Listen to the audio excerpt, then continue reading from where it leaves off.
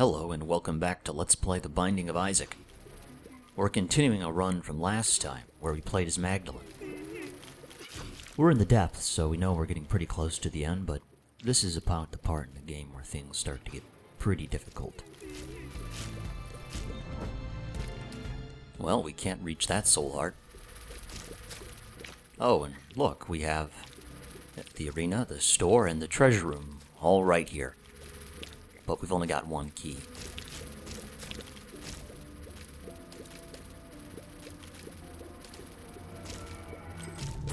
Well, there's our second key. What luck. Well, let's start with the treasure room. Oh, that's not a bad item. Not very helpful in this game, but... Splunker hat. The Splunker hat allows you to see where secret rooms are when you enter a room. But the treasure map already tells us where the secret room is, so it's not all that helpful.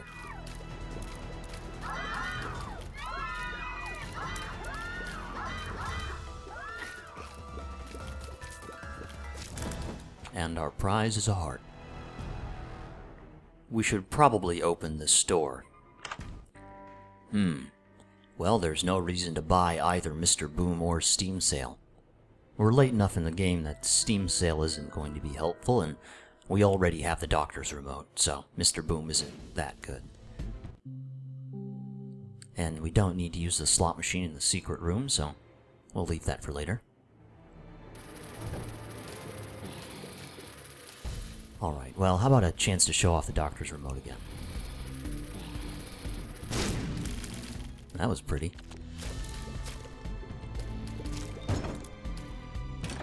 A penny and a heart for our trouble.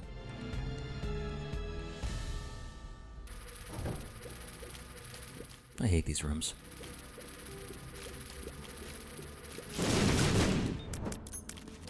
But they can be fun. Alright, a beggar. That's a good use of our money.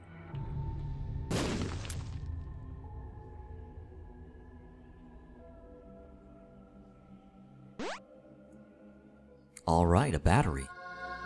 The battery allows you to charge your spacebar weapon while fighting. Up to 3 dots per battle. So if we were to drag this battle out for a while, we could recharge the doctor's remote right here. But there's really no reason to do that, because the doctor's remote will be fully charged after this battle.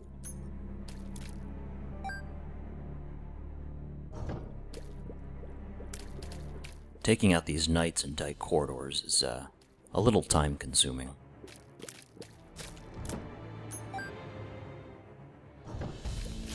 Oh, great, a room full of these bleedy pustule things. Well, there's a blue rock in the corner, so let's see if we can kill one of them and blow up that rock using the remote. Well, we got a key out of the deal. Pretty good.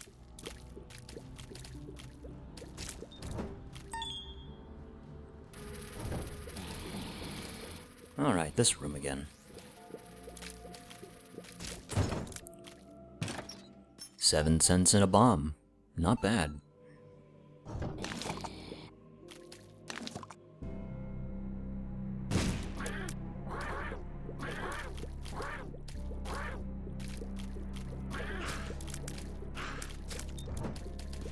Rather than go fight the boss, let's explore the floor a little more.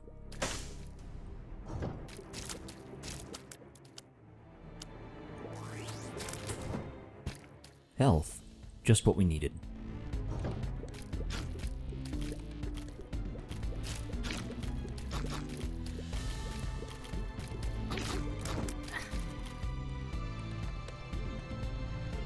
Well, let's see what's in here. Another chest. We traded a key for a bomb and 3 cents. Not a bad deal. Rooms like this can be difficult at first. You don't have a lot of room to maneuver, and... well, that means it's hard to take out the enemies, which means it's hard to get room to maneuver. That heart would be nice, but let's take out the mini-boss first. And our mini-boss is Lust. Lust isn't really that hard to kill. She just runs straight after you and tries to hit you. When she dies, she often drops the virus. The virus gives us a poison touch. When we touch an enemy, we deal a bunch of damage and poison them. Before we take on the boss, I want to top off our health real quick with some stuff we left behind.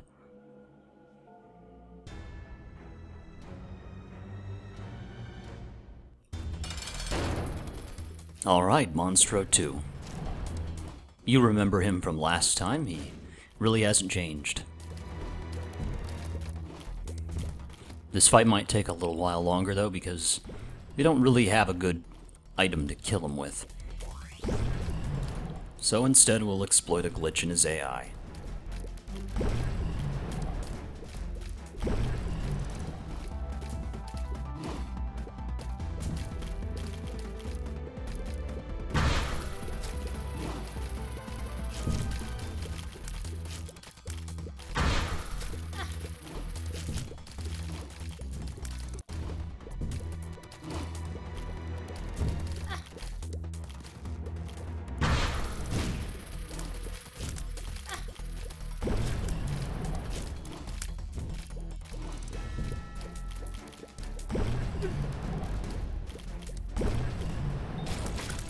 Well, I got hairy for a second.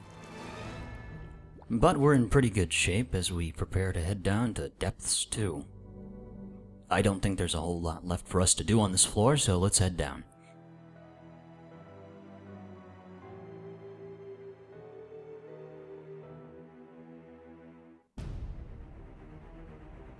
Well, we started near the secret room, so let's head there right away. Let's see if we can blow open the secret room using one of those exploding flies.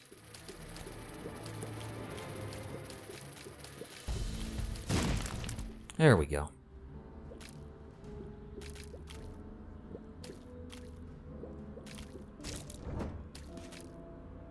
Well, a bomb and a heart, that's worth it.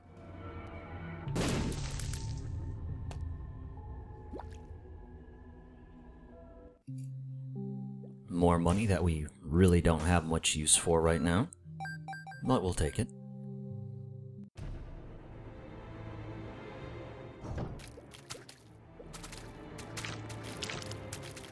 This is a really good time to point out the one downside to the Doctor's remote.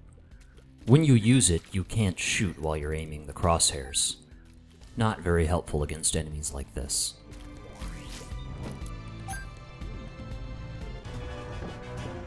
Well, it's Sloth. It's a pretty easy kill. We'll just walk back and forth and spit those larvae at us. And occasionally a big old green bomb. Like that. Pretty easy. The Hierophant is a pretty nice card. When used, it spawns 2 soul hearts.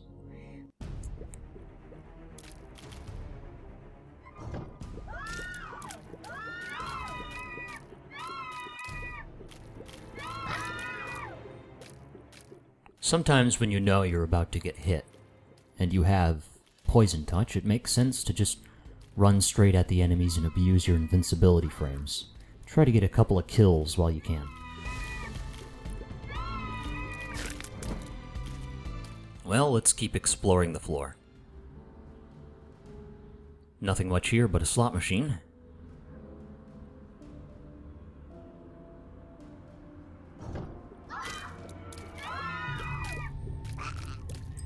Oh, we got lucky there. One of the spiky sliders killed an enemy for us.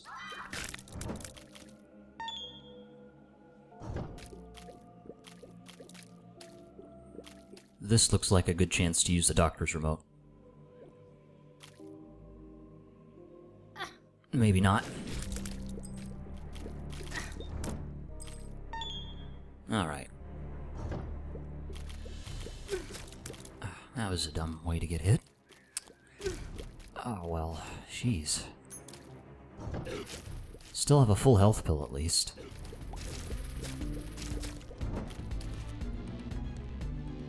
And our last treasure is... Roid Rage. Speed plus range. Not bad. We've also unlocked the common cold for collecting the virus and roid rage in a single playthrough.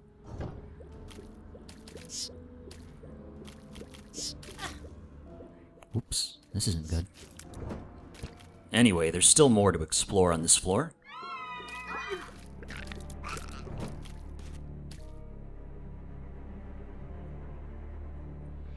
Before we head into the store, though, I want to check out what's in this chest. Ugh, seriously, that was a dumb move. At least we got our health back. Alright, well, let's see what's over here real quick.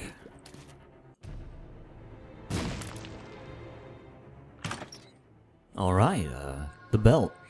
That gives us a speed up. I suppose we should check the store out now. Wow, lucky us. The 9V is a good item. It reduces the minimum charge level of all spacebar items to 2, and he was selling a health up pill. We could tell by the color we've already encountered one like that, way back in the basement.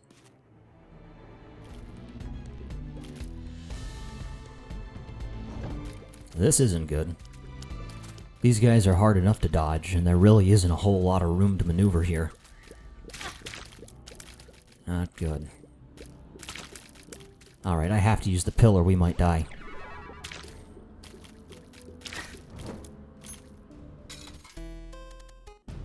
Well, we already have enough bombs for right now, so there's no reason to gamble. That was a pretty lucky rocket. Alright, last time this was the final boss. Let's do it again.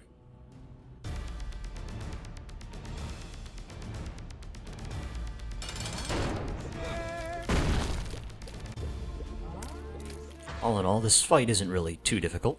You just have to make sure you don't get hit by the mobs, and stay near the center of the screen. If you can get Mom to stomp on one of her other body parts, like that, the fight can end much faster. It's a little hard to use the doctor's remote here. There we go. And look at that, a trapdoor down.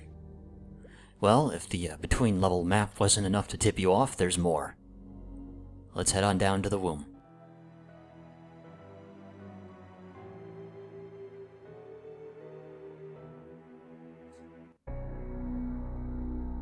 Welcome to the womb.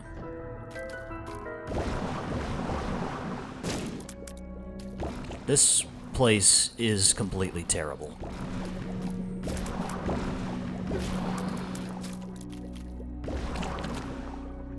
This room is an example of an average room in the womb. It's usually full of extremely difficult enemies. Power-ups drop very rarely. And in the womb, you can't take anything less than 1 heart of damage from anything. And wait, it gets worse. In the womb, there are no more stores or treasure rooms. We're on our own. The only thing we're guaranteed is a boss room and a secret room. The best thing that could happen to us down here is maybe an arcade or a beggar.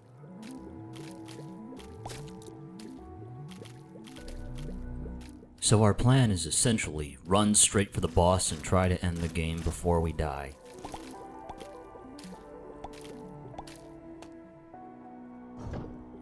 And this is a new enemy. It mirrors your movements. You'll notice the spikes in the corner. If we could get into that corner, we could get it to kill himself. We'd need to waste a bomb, so instead we'll just use our attack fly.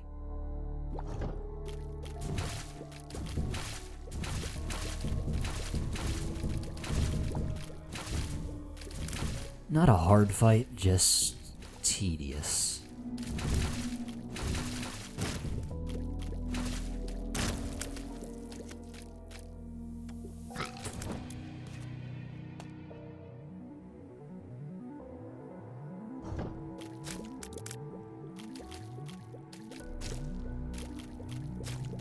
That was a close call.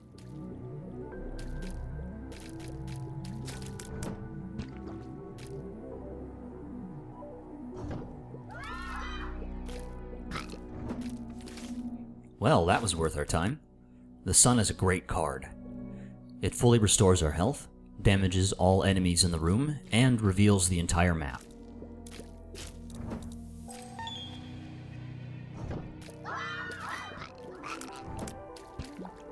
Well, we got back a little of the health we lost there. Oh, and this is a nice, easy room.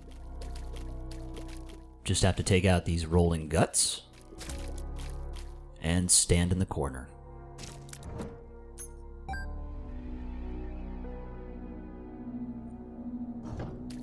Well, entering this room pretty much told us where the boss has to be. He has to be at the end of the branch to the north here.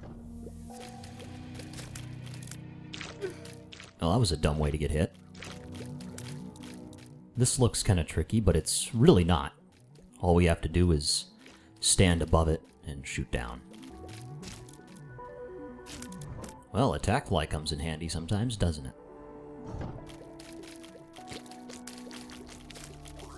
That was honestly one of the more forgiving rooms so far.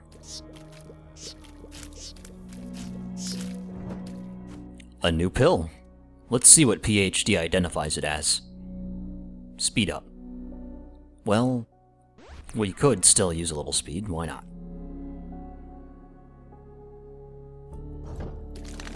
These mole-like enemies are unique to the womb. Whenever there's cover in a room, like a rock, they'll generally try to hide behind it, and then wait for you to come and try and hit them, then take a pot shot at you. This behavior makes them one of the more annoying, but I wouldn't say dangerous, enemies that you'll encounter in the womb.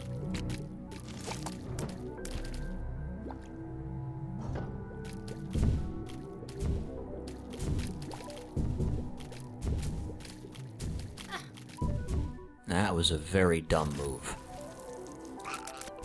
Well, I hated to have to do that, but the sun did just save our lives, probably. Oh well.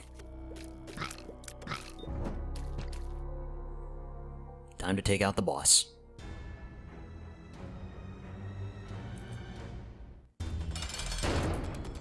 The Fallen is one of the more difficult bosses of the game. He has a fairly simple pattern. He fires 3 shots, then 4, and chases you around the room. Then fires a 4-way cross and repeats. Despite the simplicity in his pattern, it can get a little hectic. His first form isn't bad, though. Would help if I could actually hit him, though.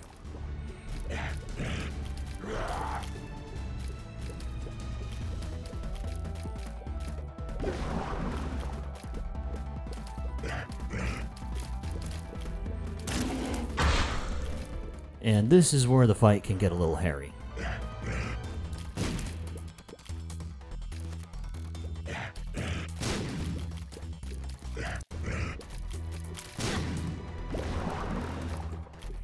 You'll notice that they aren't in sync in their attack cycle.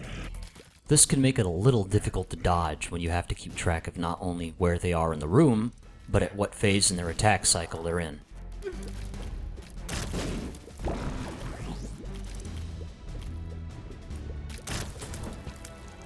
Alright, some health. And a treasure, I guess. The Ouija board gives us spectral tears that can penetrate rocks, but not enemies. Well, let's head on down.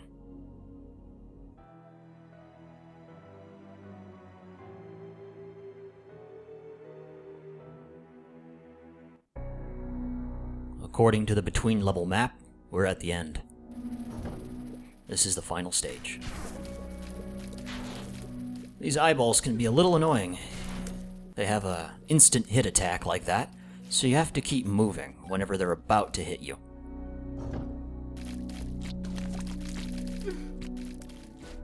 Here's an example of spectral tears.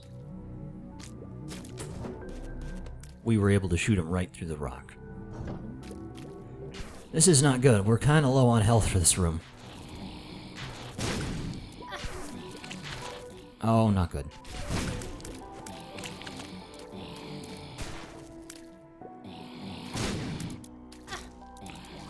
Well, I guess that's the end of the line.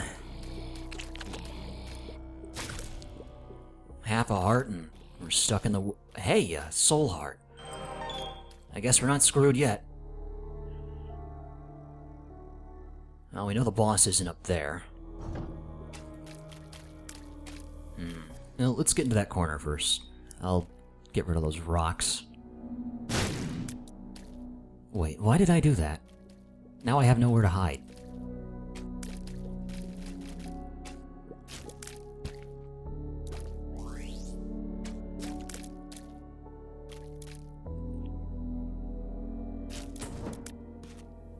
Even though we know the boss isn't down here, we're still gonna take a look real quick. At this point, we're so low on health that even if we found the boss, I'm not sure we could win.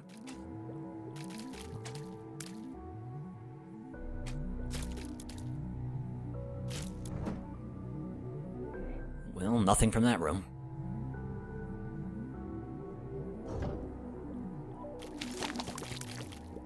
That was too close.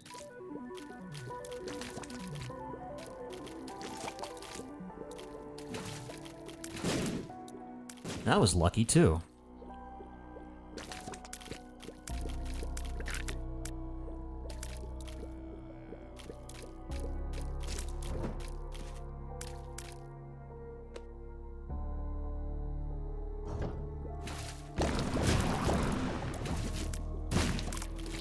Whew, wow, lucky again.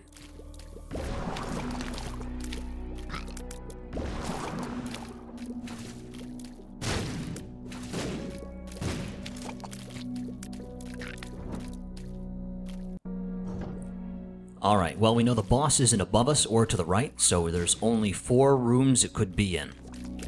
That's pretty good. And with any luck, the secret room coming up will have something in it that could save us.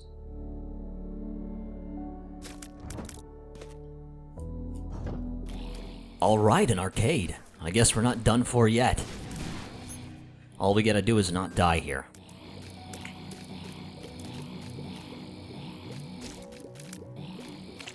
I really should not be that close to these guys. That's pretty stupid. There. Alright. Hi, a soul heart at the entrance. Well, let's gamble away this money, because it's not doing us any good.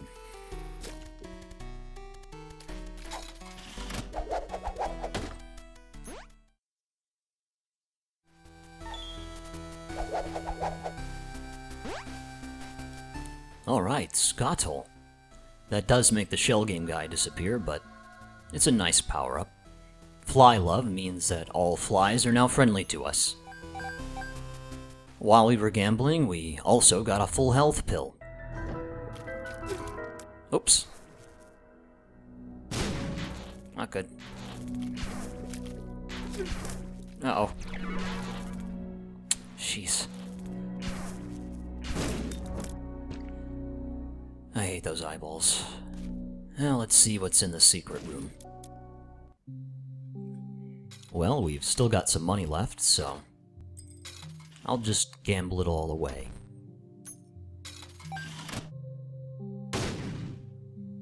You know, that would have been useful, you know, a while ago. You know what, I'll take it. There's no real point to it, but why not?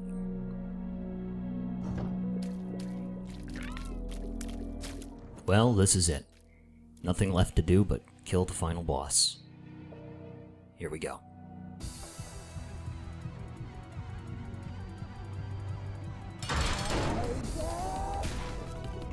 Mom's heart is similar to the previous mom fight. She mostly just spawns enemies to try and kill us. She is a little harder in that we can't get her to kill herself by stomping on a body part, but she doesn't move, and she always spawns her mooks in the same spot. So with a healthy supply of bombs like ours, it's pretty simple to just spam bombs at the center and hope that they kill her enemies as they spawn. The bombs also do a pretty good amount of damage to Mom's heart.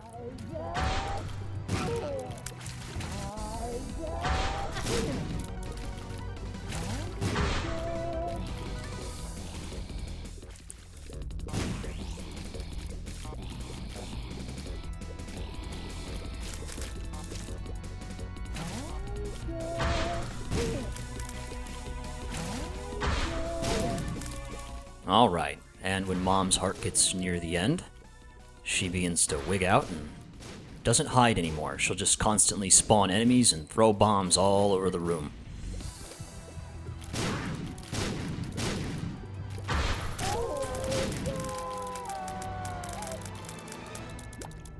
Well, we did it for real this time.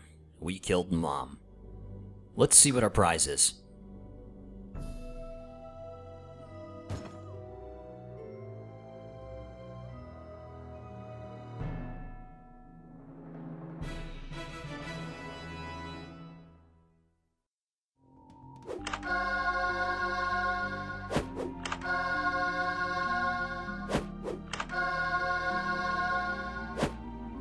Well, we unlocked some new things. For our first real Mom kill, we unlocked Judas. And for unlocking Judas, we unlocked the Book of Belial. And for completing the game as Maggie, we've unlocked the Relic. I think that's enough for now. I'll see you guys next time.